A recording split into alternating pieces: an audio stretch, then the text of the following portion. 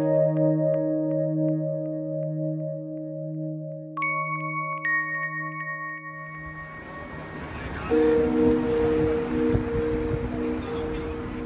welcome. Anton Kriel here from the Institute of Trading and Portfolio Management. I'm here in London today with our newest addition to the Institute, Senior Trading Mentor, Ben Berggreen. Ben's just flown in from Los Angeles where he's a professional trader and still trades every day. Welcome, Ben. Yeah, thanks. How you doing? Yeah, great. It's good to be here. How was the flight? It's a bit long, but survived. Cool. So yeah, it's I haven't been in London for 15 years, so it's been a while. 15 years? Since I was here last time, but cool. Yeah, it's skyline looks the same. Still looks the same, yeah? Yeah, but I'm sure it's changed a lot, but it looks the same to me. So Canary Wharf was obviously there in 2001, but there was not many people there. Yeah, that's true. Yeah. So where were you based when you were in London?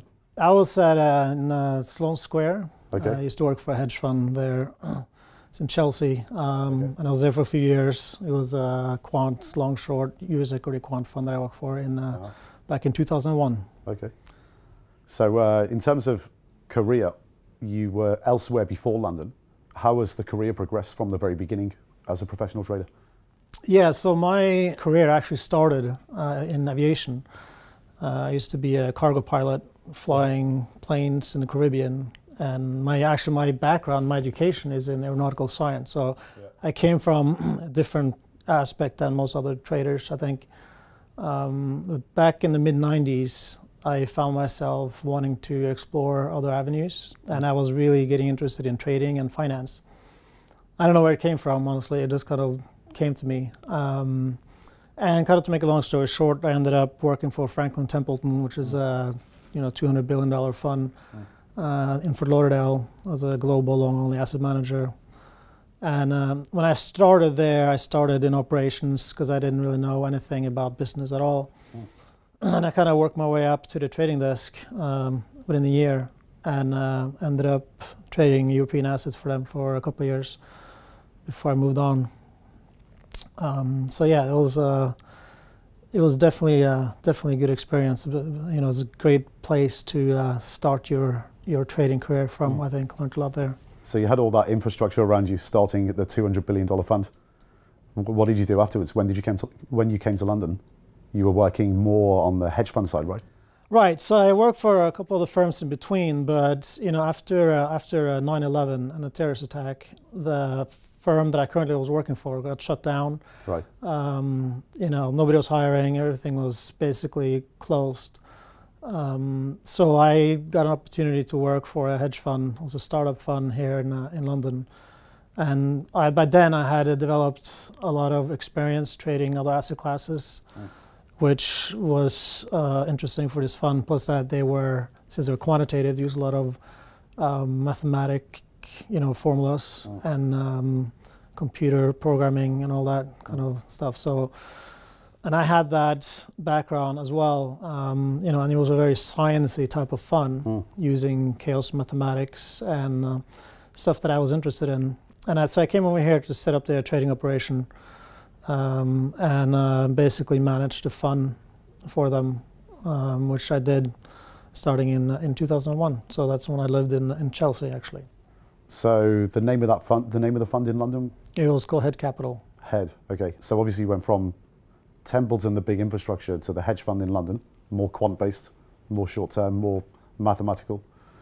And then what did you do after that? Yeah, so after the hedge fund, eventually that ended up being shut down because the backers, they weren't really into hedge funds. They were actually into real estate, and they kind of figured, well, let's start a hedge fund because that sounds cool. Right. But they didn't have the knowledge that you really need to raise assets. So you can have great performance, but if you don't have the network and the infrastructure, you're never going to be able to get beyond your friends and family, asset size. So you can get up to, 40, 50 million, getting close to 100 million, but after that, you hit a wall. Yeah. And you really need to get assets from the big allocators, which you're not going to get unless you're, George Soros or Steve Cohen. Right. So eventually that got shut down. I went back to the States. I was trading futures, and eventually I got the opportunity to work for GE Asset Management in Connecticut and basically trade their whole Asian. It was actually me and another guy trading the whole Asia region. So we would trade anything from Australia Open like in 2-3 in the afternoon until India, which went on until 6 a.m. in the morning. Jeez. And we traded. That was GE's full pension fund, so that was like $250 billion. And I covered Asian region for them. Cool. Went from there to the West Coast. It was a couple of reasons. One was the hours. It was a lot easier to trade Asia on the West Coast. And it was also a lifestyle move for me, because at that point in my career, I felt like, I wanted to be where I wanted to be because of my lifestyle, not because where I was working. And I got a great opportunity to basically run this company's Asian desk, which I did for 7 years, covering the whole region again. That was TradeWinds Global. TradeWinds, okay. Yeah. That was Nuveen Investments is a big mutual fund in Chicago. Right.